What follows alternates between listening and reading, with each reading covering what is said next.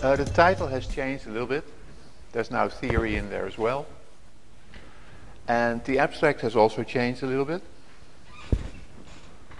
But there's basically three things that I want to talk about. The first one is the relationships between multiple correspondence analysis, because this is a correspondence analysis conference, and what we call nonlinear principal component analysis. And we only will talk about a particular form of nonlinear component analysis, and we'll also review the history of that form of principal component analysis. So the second bullet shows you various names and definitions and keywords associated with that form of principal component analysis. And since I'm talking about a lot of things, I may run out of time, but we'll see how that goes. I'll try to aim for 40 minutes. So let's start. And we'll start by saying a little bit about linear principal component analysis, because presumably everybody knows what that is, but the history is not entirely clear. Linear principal component analysis, or principal component analysis, is often attributed to Hotelling, 1933, a long article in the Journal of Educational Psychology, but that is almost completely incorrect. The equations for the principal axis of quadratic forms and surfaces in various forms were already known from classical analytic geometry, notably from work by Cauchy and Jacobi around 1850. And the principal component analysis as a technique was introduced by the English statisticians associated with the Galton laboratory, starting with Galton himself in Natural Inheritance, where he draws the principal axis of the correlation, ellipsoid. And this was generalized to more than 2 dimensions by Pearson in a famous paper of 1901. And there's a first published application of principal component analysis as a statistical data analysis technique in McDonnell 1902, which is a long paper in Biometrica, where 7 physical traits of 3,000 criminals are investigated using principal component analysis. It's also the first paper with a real correlation matrix in it, so if you're interested in that. This discussion, there's a nice historical discussion in Bird's paper from 1949, if you can find it. Bird is not very reliable if he's talking about his own contributions, but if he's talking about other people's contributions, he's pretty good. So that's a useful reference, I think. Hotelling did introduce principal component analysis following the now familiar route of making successive orthogonal linear combinations with maximum variance. And then the second combination should be orthogonal to the first one, and so on. And he also proposed an algorithm which actually had been proposed a couple of years earlier by von Mises, who's famous for many different things, but among other things, when he was still in Germany, he invented the power method, basically, and published it in a book with Polazar-Geiringer. And Hotelling doesn't refer to that book. You probably didn't know about it, but it's obviously earlier than 1933. So that's one way to introduce principal component analysis, linear combinations of the variables with optimal properties. The other way to do it is to use the correlation ellipsoid and to look for the principal axis, which is the Galtonian way of looking at principal component analysis. Pearson, in his 1901 paper, formulated the problem. If you sort of look through the horrible notation that people used around that time, in finding low-dimensional subspaces, lines and planes of best least squares fit to a cloud of points, and then to connect that solution to the principal axis of the correlation ellipsoid. If you translate it to modern notation, That means that he's minimizing that sum of squares there. I'm using bold SSQ for sum of squares. And the sum of squares is basically to approximate a matrix Y of data by the scalar products of a matrix X of scores and a matrix B of loadings. So it's a low rank approximation to a given matrix of data. And for R is 1, that gives you the best line in the Pearson sense. For R is 2, the best plane, and so on. So this is perfectly normal, modern way to describe principal component analysis, and the first time that it occurs in this particular form and is suggested as a data analysis technique is in the Pearson 1901 paper. So let's now look a little bit at the history of correspondence analysis.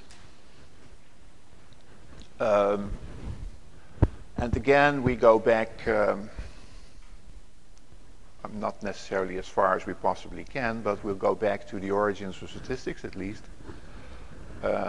Simple correspondence analysis of a bivariate frequency table was first discussed in a fairly rudimentary form, and you really have to spend some time deciphering it, by Pearson 1905, because he was looking for transformations of the margins of a frequency table, cross table, that linearized the regressions.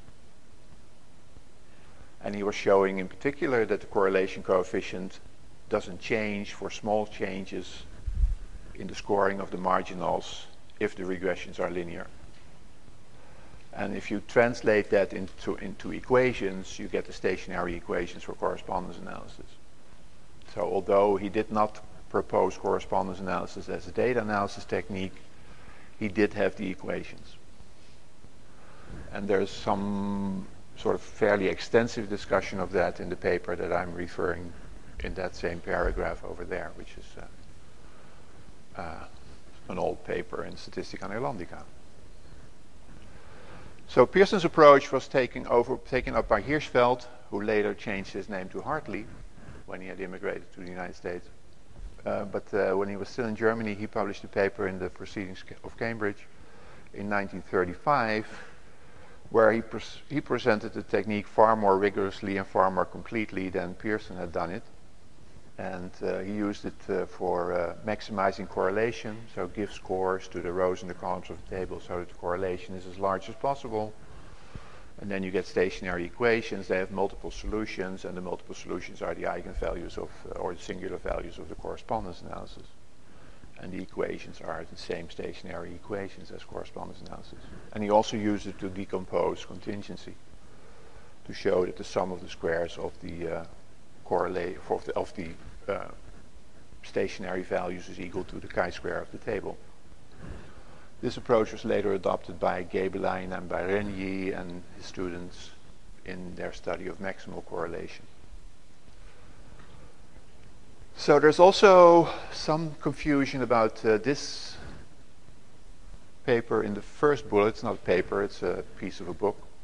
There's a 1938 edition of Statistical Methods for Research Workers, and also in later editions. Fisher discusses a scoring method for categorical variables as well. And if you look at it a little bit more in detail, it's not really correspondence analysis. It's actually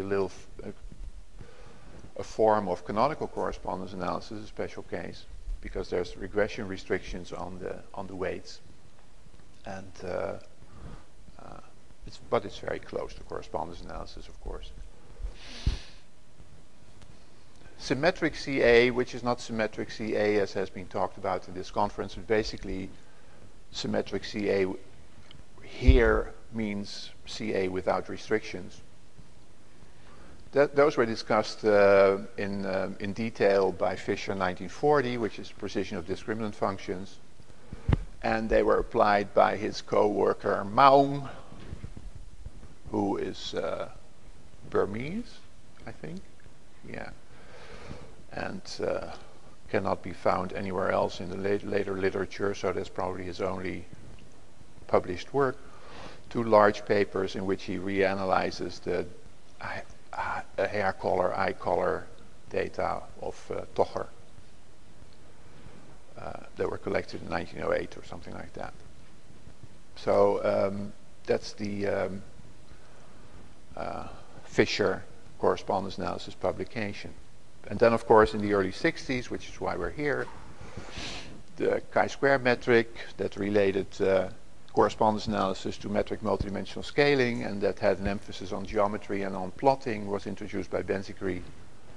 And I have an original copy of the thesis of Cordier, which I cherish, of course, 1965.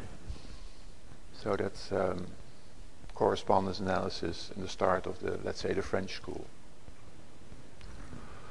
Now, multiple correspondence analysis, which sort of combines aspects of correspondence analysis with aspects of principal component analysis, and which can be linked in various ways to what I call nonlinear principal component analysis. So the first origin are different weighting schemes to combine quantitative variables to an index that optimizes some variance-based discrimination of homogeneity criterion. Those were proposed in the late 30s by Horst, Edgerton, and Colby, and by Wilkes, who all sort of took their inspiration from Hotelling's paper, because the solution in all cases was the first principal component analysis of a data matrix, the left singular vector, as it were. The same idea, and that's where it becomes more interesting, was presented in a seminal paper by Guttman, 1941, Quantification of a Class of Attributes. It's not a paper, it's a chapter in a book edited by Paul Horst, that presents for the first time the equations defining multiple correspondence analysis. And it does it in a sort of a final, definite, nothing to add way. It's surprisingly mature and modern, and anybody using multiple correspondence analysis should read that paper, I think. 1941. It's a long time ago, but it's still very readable and very relevant. He presents the equations both in terms of a row eigenproblem, a column eigenproblem, and a singular value problem.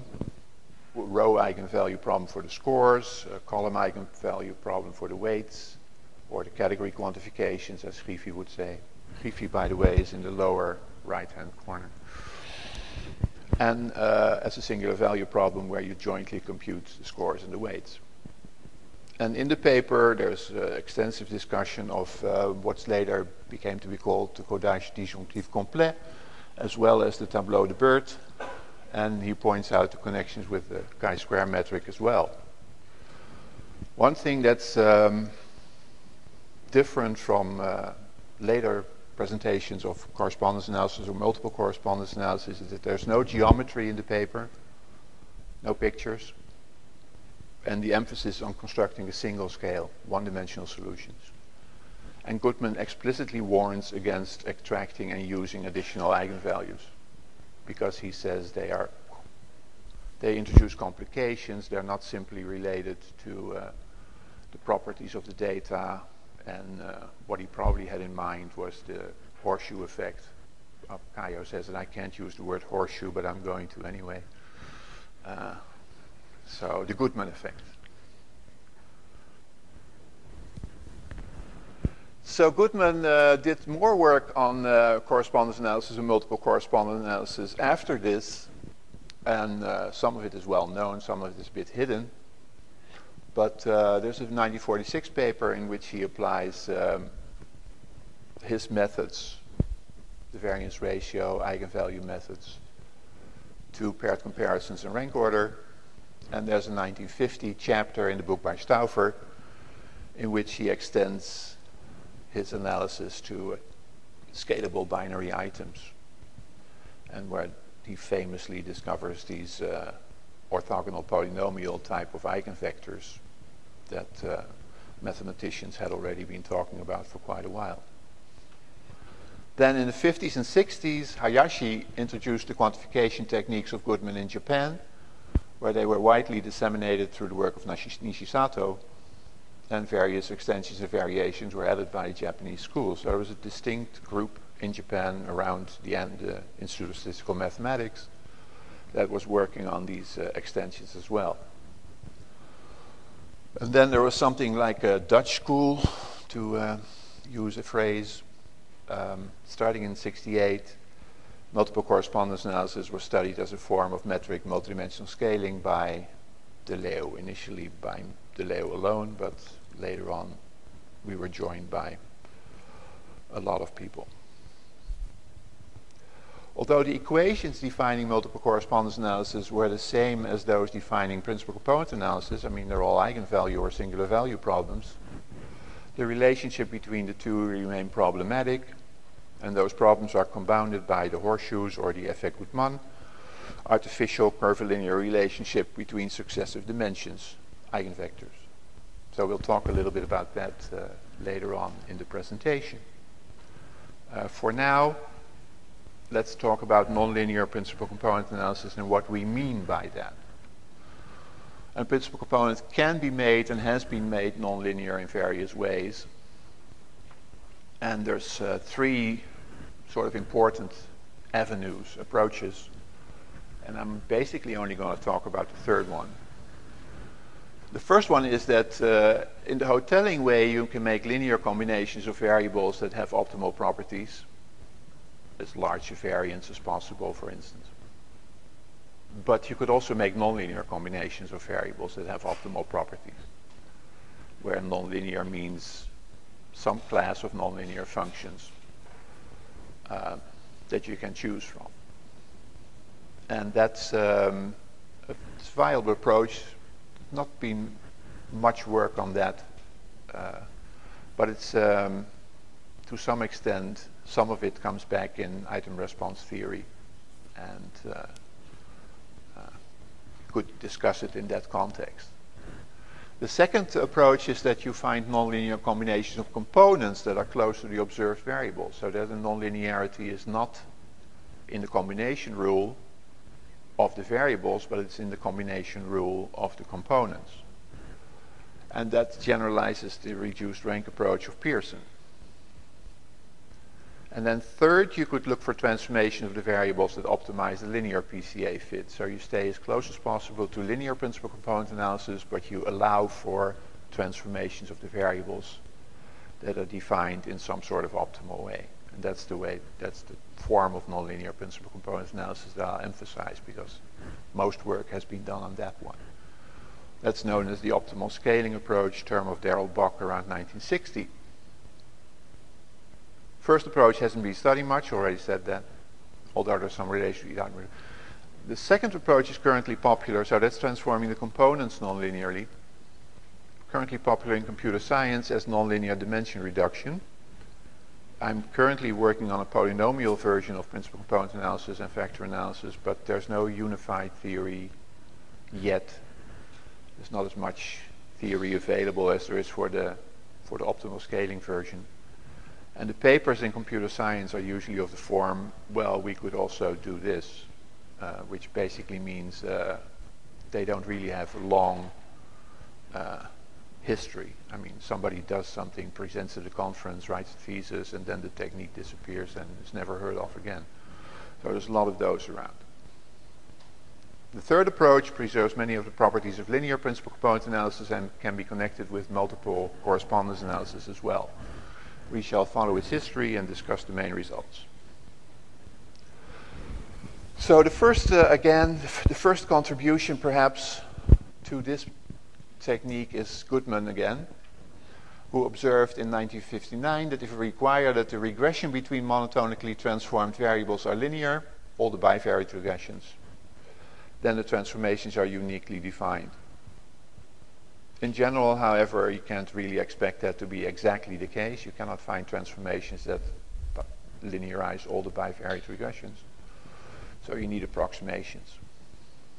Approximations are usually based on that loss function over there, sum of squares of y minus xb prime. And the difference with classical linear principal component analysis is that you do not only minimize over x and b, scores and loadings, but you also minimize over the transformations of the columns of y.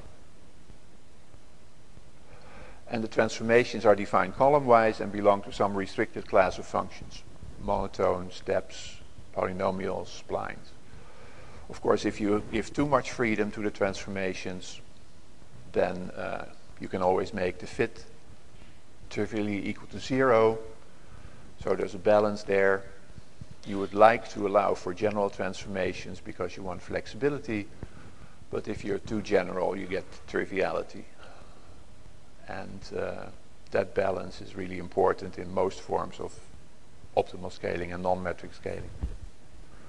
The algorithms used are usually of the alternating least squares type, which is very natural in this case, where your optimal transformation and low-rank matrix approximation are alternated, ping-ponged against until you have convergence.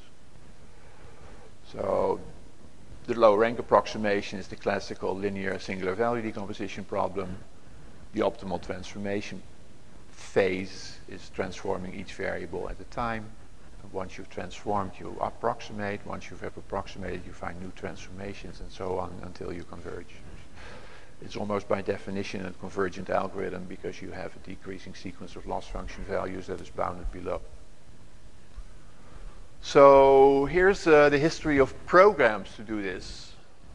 And usually programs are associated with acronyms and they're associated with particular laboratories or groups of individuals working together. So we'll go over those again as well. The first program was Shepard-Kruskal monotone regression machinery of non-metric multidimensional scaling to construct the first principal component analysis with optimal scaling program around 1962. That's what they say. The paper describing the technique was not published until 1975.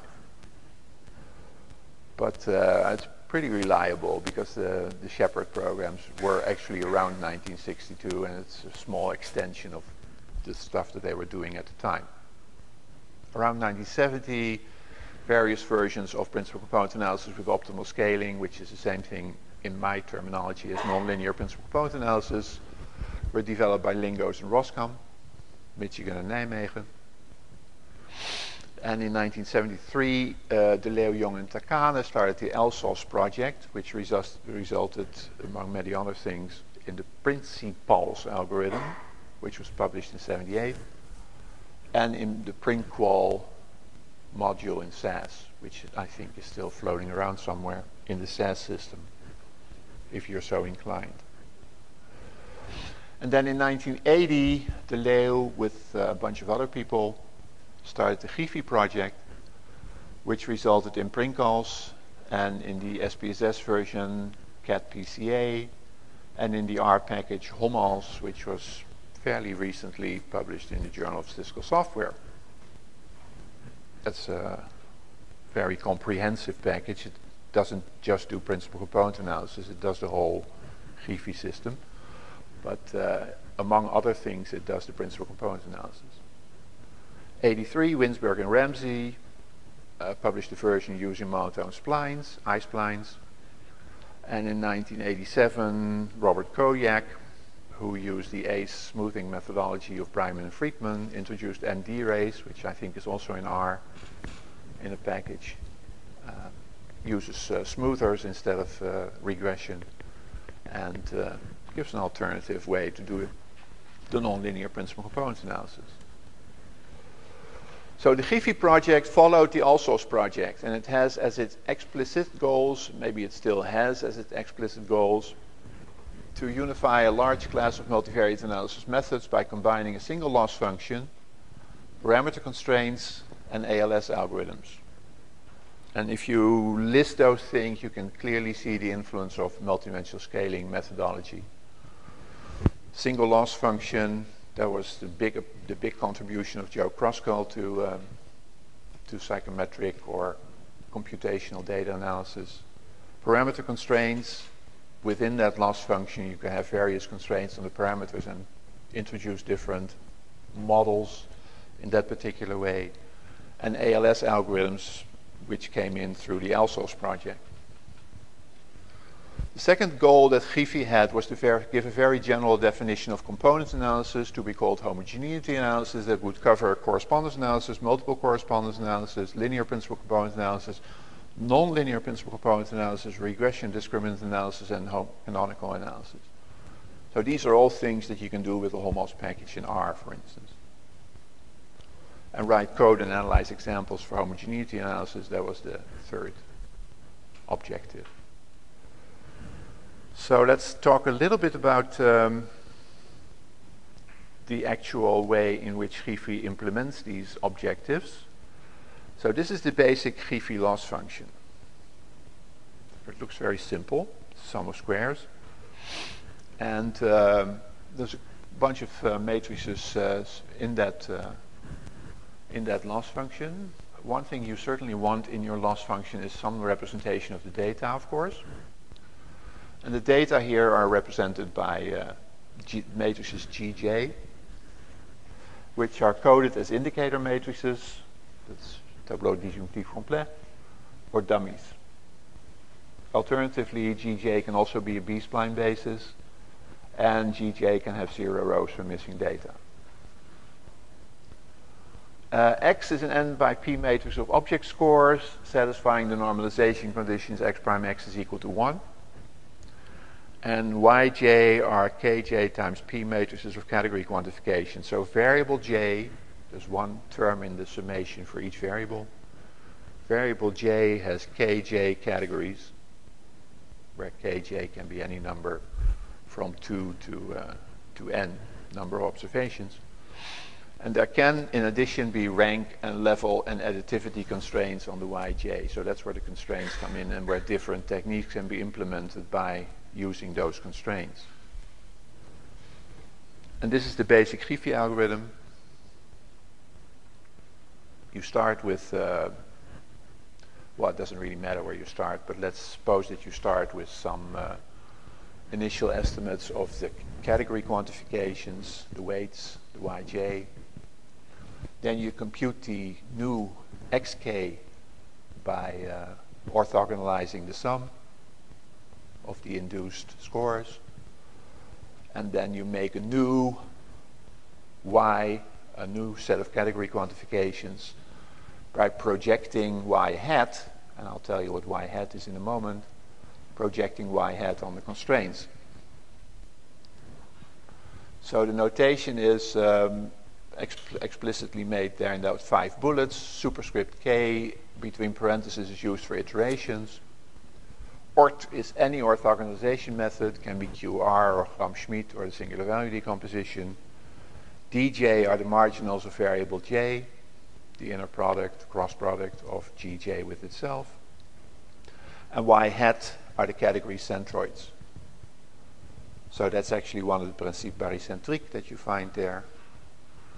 The optimal weights for given object scores are just the centroids of the individuals that are sitting in the categories. The only thing is that because we have constraints, we just use those category centroids as a starting point for the projection. Well, I'm not supposed to point at the screen, but I'm supposed to use the mouse. There you go, mouse. So that's the projection, actually. And the constraints on y are written in very general form as yj must be in some set. Fancy yj. So now let's look at some movies, because the topic now is star plots. I'm not sure if this is going to work, but we can try.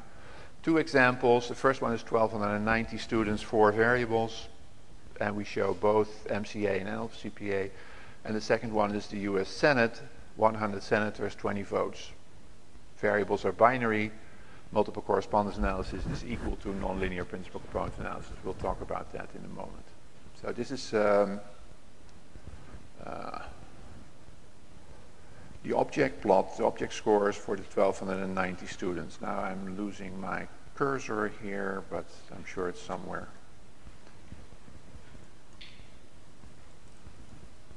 Oh, there we go. Well, actually, that was a bit too fast.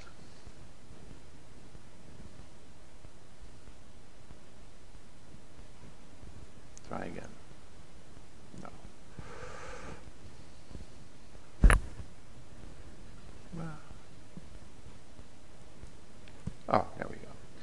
Well, let's just briefly pause at this. I started with 1,290 points, 1,290 individuals. One of the variables is male-female. These are the category centroids for the male and for the female category, and every individual is connected with his or her category. So that's why these black lines are there. And the Gi loss function is just the sum of squares of these black lines. The sum of squares is the length of these black lines. So in that sense, this is a direct picture of the Gi loss function. And if you go to the next, which I desperately try to do. Okay, well, right. So it's a bit fast, and I don't know how to make it slower, but you get the idea. There's 4 variables, so you have 4 of these pictures. And since the summation in the loss function is over variables, it's the sum of all the black lines in all the 4 plots that are flashing by at this moment. And this is the US Senate, which is clearly a non-horseshoe, but a Guttman effect type of solution. You see the quadratic structure there. Republicans on the right, oh no, in this case Democrats on the right, Republicans on the left, and there's some moderates in the middle. Moderates don't exist anymore, but they existed at the time. So you see Jeffords, if you know American politics, Jeffords, Chafee, Bro, Collins, Snow, they're in the middle. And they, if you look at the votes, which is the next bunch of, there you go. There's 20 of them. So you see there's very little overlap, and the 2 groups are really separated very well. I'll do it again because it's fast enough anyway. So these are 20 different star plots, as we call them. So that's one thing. That's cone projection, which doesn't have to do anything with anything, but it's just I needed a first picture to get my movie started. This is nonlinear principal component analysis, again of the Galo data, and you see it's sort of flashing by again.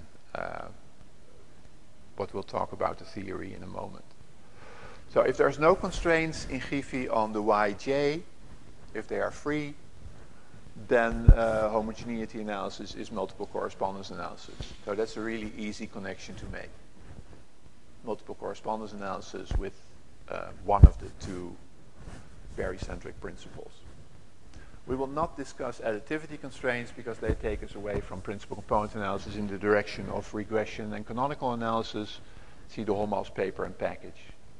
The Holmals paper is in the 2009 or 2010 volume, or one of the volumes of the Journal of Statistical Software. It's de Leeuw and Mayer. A single variable has constraints. That's a definition. We define a single variable as a variable which has constraints yj, zj, a prime. So for a single variable, the category quantifications have rank 1. And in a given analysis, some variables can be single while others can be multiple, unconstrained. And more generally, there can be rank constraints on the yj, but let's limit ourselves to either rank 1 or full rank. This can be combined with level constraints on the single quantification Cj, which can be numerical, polynomial, ordinal, or nominal. So there you go. This is the general form of nonlinear principal component analysis that's implemented in the Holmals program or in the Gi system. You can choose for each variable whether you want it single or multiple. If they're all multiple, it's multiple correspondence analysis. If they're all single, it's principal component analysis. And then you can also choose if you want your quantifications to be numerical, polynomial, ordinal, or nominal. And of course this can be combined because you can choose it for each variable separately, so you have basically an infinite number of options available. And some of them make sense and some of them won't. So if all variables are single, homogeneity analysis is nonlinear principal component analysis. That relationships follow from the form of the loss function. The second relationship between the two types of techniques, between multiple correspondence analysis and nonlinear principal component analysis, is implicit in Guttman 9041. If you transform all your variables, and let's think about categorical variables with a relatively small number of categories for convenience. If you transform all your variables to maximize the dominant eigenvalue of the correlation matrix, so that's a well-defined problem. Make transformations of your variables in such a way that the largest eigenvalue of the correlation matrix is as large as possible. Then you find both the first multiple correspondence analysis dimension and a one-dimensional nonlinear principal component analysis solution. So that's another relationship between the two techniques. But there are deeper relations between the two. And those were developed in a series of papers by de Leeuw and co-workers starting in 1980. And their analysis also elucidates the effect Guttman. And these relations are most easily illustrated by performing a multiple correspondence analysis of a continuous standardized multivariate normal distribution, say on m variables. So you probably all know what the Bird table is, tableau de Bird. It has the bivariate marginals stacked in a matrix. And you can easily imagine that if you're sampling or if you have a continuous distribution to deal with, then you still have a Bird table, but each table is infinite number of rows, infinite number of columns. You have to be a little bit careful with the notation, but you can easily sort of imagine that the matrix becomes bigger and bigger and eventually is infinitely large. And suppose the correlation matrix, the population correlation matrix of the multinormal distribution is R. And given that we define those guys up there in the first bullet, the identity matrix is R0, the R matrix itself is R1, and then R2 is the Hadamard square of R, which means the matrix with all the squares of the correlations in it. And R3 is the Hadamard third power of R, and so on. So there's an infinite number of those, increasing powers. If you do the correspondence analysis on this infinite Bird table, then the eigenvalues that you will find are the m eigenvalues of R of Rs. So you'll find all the eigenvalues of all those matrices. And the Ys are the corresponding eigenvectors of those matrices. So the eigenvalues of the MCA solution are the m times infinity eigenvalues. M times infinity is infinity, of course, but just to show you that there's m blocks of them, one coming from each of those matrices. And they're written as lambda Js. And the MCA eigenvector corresponding to lambda Js corresponds with the m functions yjls times hs, where hs is the S-normalized Hermite polynomial. And the MCA eigenvector consists of either of m linear transformations, or of m quadratic transformations, or of m cubic transformations, or of m quartic transformations, and so on. So they come from these correlation matrices in a systematic and ordered way. There are m linear eigenvalues, m quadratic eigenvalues, and so on. The same theory, which means that you can sort of split your eigenvalue problem into separate smaller eigenvalues of problems of order m. The same theory applies to what Yule calls strained multinormal variables. Yule 1900. There's nothing new under the sun. In which there exists differentiable, invertible transformations Vj, so that the Vj, Zj are jointly multinormal. So it also applies not just to multinormal distributions, but also to any distribution that you can get from a multinormal by transforming all the marginals separately. And an example which is currently popular are Gaussian copulas. So the same theory also applies to Gaussian copulas. It also applies, except for the polynomial part, when separate transformation of the variables exist that linearize all bivariate regressions. That generalizes the result of Pearson 1905 that I mentioned earlier. Under all these scenarios, MCA solutions are NLPCA solutions, although in a slightly different form, but the correspondence is very easy to establish. The eigenvectors come from the different correlation matrices, and you can see for each correlation matrix what type of eigenvectors they will produce. NLPCA solutions are always selected from the same power of the correlation matrix, while the MCA solutions come from all the RS simultaneously. And that's really what's not a problem, but that's what confounds the two types of solutions. The dominant eigenvalue is always lambda 1, 1, which means the dominant eigenvalue is always the largest eigenvalue of the first correlation matrix. So one dimension, and that's exactly what Guttman had in mind when he said, don't look at further eigenvalues because things may happen. And what may happen is that the second largest eigenvalue may be either the largest eigenvalue of the squared correlations, or it may be the second largest eigenvalue of the correlations themselves. There's no mathematical guarantee that it's going to be either one of the two. If, in the first case, we have a horseshoe, because the first dimension will have linear transformations and the second dimension will have quadratic transformations. In the second case, you will both have linear transformations for both variables, so you will not have a horseshoe. There's an example in the Gi book from the multivariate normal distribution where there's no horseshoe. It's just a matter of choosing your correlation matrix in such a way that lambda 2, 1 is larger than lambda 1, 2. Joint bilinearizability occurs trivially in the case in which there's only two variables, in which case, of course, multiple correspondence analysis is correspondence analysis. And it also occurs if all the variables are binary, because if all the variables are binary, all the regressions are linear. There's some stuff about the asymptotic distribution of the quantities that you compute.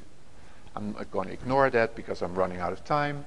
There's also additional theory based on total positivity, which I'm going to ignore because I'm running out of time. That's one reason why I printed handouts, so you can sort of go back to it later. And this is the chapter more, which basically means there's more that I could talk about, but that I'm not going to talk about. And couple of things that I do want to talk about briefly here, although again time is running short. This is the aspect approach, which there's another paper in Journal of Statistical Software 2010 by de Leeuw and Mayer, which is a variation of the Gi system, in which you take any function of the correlation matrix between the variables. Of course, the correlations are dependent on which scales you use, which transformations of the variables you use. And in the aspect approach and in the aspect program or the aspect package, you choose your transformation in such a way that that function that you have selected is optimized. And that function can be the first eigenvalue, the sum of the first p eigenvalues, the determinant, the log likelihood in a multinormal distribution case, the squared multiple correlation between the first variable and the rest, the canonical correlation between two subsets of the variables, any one of those functions. Choose transformations in such a way, of your variables in such a way that that particular function that you have selected, and many of them are built into the package, is optimized. And you can write your own if you want to. And it turns out that there's a very simple algorithm, not an alternating least squares algorithm, but a majorization algorithm that you can use to optimize that function. No matter what the function is, the same algorithm applies. And I heard Michel Tenenhouse's talk this morning, and I think his approach is also fits into this framework quite nicely. And generally, this constructs convergent algorithms because it's majorization algorithms, and you can actually do these very general canonical likelihood type of computations with it. So that's just something that we're working on, and that's recently been officially published. Then the last thing, I have one more minute, is instead of using least squares throughout, which is what Gifi does, we can build a similar system using Logit or Probit log likelihoods. And that's the basic loss function that I've been considering. This is related to the work of Mark Teroy, for instance, as well. You have this normalized Logit type of function. You can also put a Probit function there, but let's do the Logit for the time being. The G, I, J, L are the same as they were in the Gifi system. They're indicator matrix, dummy variables. And the function that's in there, the phi function, can be either distance or square distance or negative inner product. The theory works for all these three functions. And this emphasizes separation because we want the object scores closest to the category quantifications if GIJL is equal to 1. So everybody needs to be closest to his category for each variable. And again, you use majorization to turn this into a sequence of reweighted least squares problems. And this, of course, gives very little detail, but I'm just telling you that that's something that's actually going on. It's sometimes called Gifi goes logistic, and I'm going to stop here and give it back to the chairman. Thank you very much.